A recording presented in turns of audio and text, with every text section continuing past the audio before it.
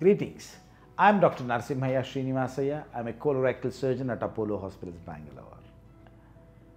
Inflammatory bowel disease, ulcerative colitis, Crohn's colitis, non-specific colitis, indeterminate colitis, collagenous colitis, stercoral colitis, diverticular colitis. So goes different names for inflammation in the bowel, and this is called as colitis. Ladies and gentlemen, what is colitis? What is inflammation, by the way? Let me give you an analogy. If you take a burning charcoal and hold in your hands for a few seconds and drop it down, the changes you see in the hand, the redness, the swelling, the rise in the temperature and the pain are the effect of an injury to the hand. The body is responding to an external insult, and this is called as inflammation.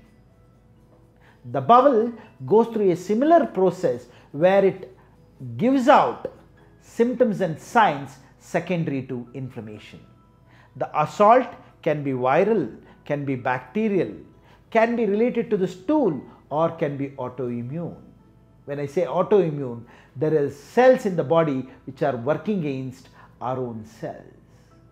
There are a number of reasons for inflammation, and this inflammation can cause swelling in the bowel, pain in the bowel, redness in the bowel, and it localized rise in the temperature of the bowel, and it can cause disruption of the function of the bowel, thereby causing pain, bleeding, bloating, and sometimes fistulae and abscesses. So, ladies and gentlemen, inflammatory bowel disease is a spectrum of disorders which causes inflammation of the lining of the bowel or layers of the bowel, thereby causing symptoms and signs. What causes inflammatory bowel disease? A good question. A lot of reasons. But we think it is due to changes in the status of hygiene. The more cleaner we are, the less immune status we have, the less stronger you are, and that is one of the causes we are told.